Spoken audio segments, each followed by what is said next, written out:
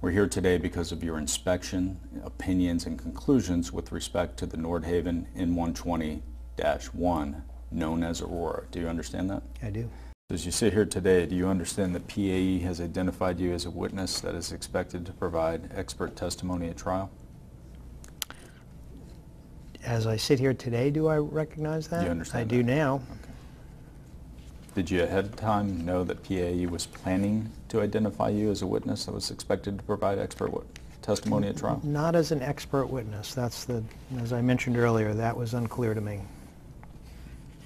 When did you first learn that you had been listed as an expert witness by PAE? To the best of my recollection, when I received an email from Mr. Connor. Has anyone ever told you that you're no longer welcome at the South Coast facility? Yes. Who told you that?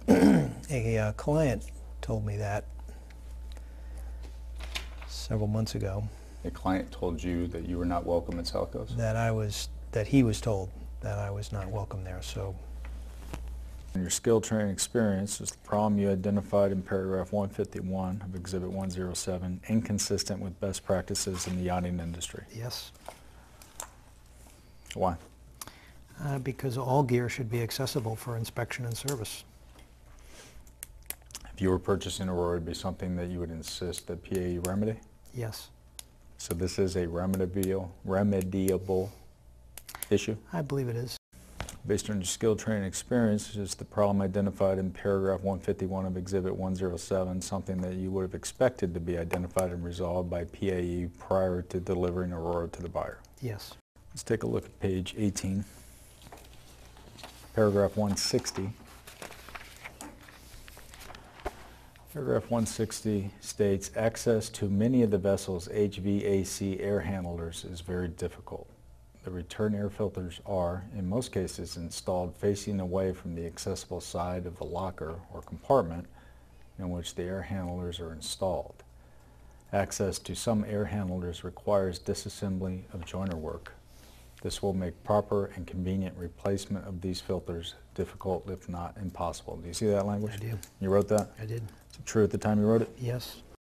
Based on your skill training and experience, the problem you identified in paragraph 160 of Exhibit 107 below the inconsistent with best practices in the yachting industry. Yes. Why?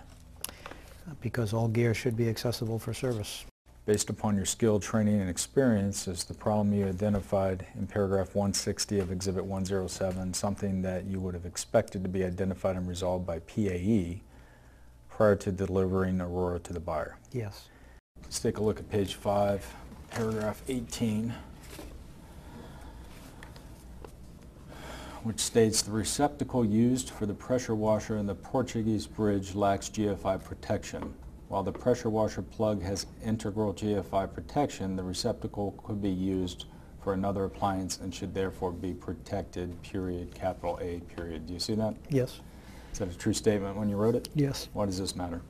Because GFI protection provides electrocution protection for people, and it is particularly desirable in potentially wet areas like weather decks adjacent to hatches that might give access to weather decks, any place something could get wet essentially. Based upon your skill training and experience, was the problem you identified on page 5, paragraph 18 of Exhibit 107 inconsistent with best practices in the yachting industry? Yes. Why? Because it is an AC electrical outlet that is in close proximity to a weather deck or on a weather deck, and therefore there is the risk of electrocution. Death. Death, potentially death, yes. Based upon your skill training and experience, is the problem you identified on page 5, paragraph 18 of Exhibit 107 something that you would have expected to be identified and resolved by PAE prior to delivering it to the buyer? Yes. And the problem identified on page 5, paragraph 18 of 107 is key-coded as A, or critical, correct? Yes.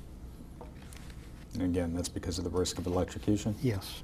Paragraph number 8 states, access to the master cabin escape trunk is very difficult, requiring removal of an overhead panel.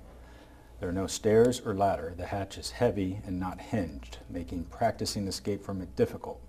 Providing a passenger knew it was there, use of this escape route is neither easy nor practical. And then the letter A. Do you see that language? I do. Is that a true statement at the time you wrote it? Yes. Why does this matter? Well, clearly escape from a compartment would be critical in the event of fire or flooding. Now, Mr. Connor asked you whether or not Aurora was sufficient to trust your life. Would you have trusted your life on Aurora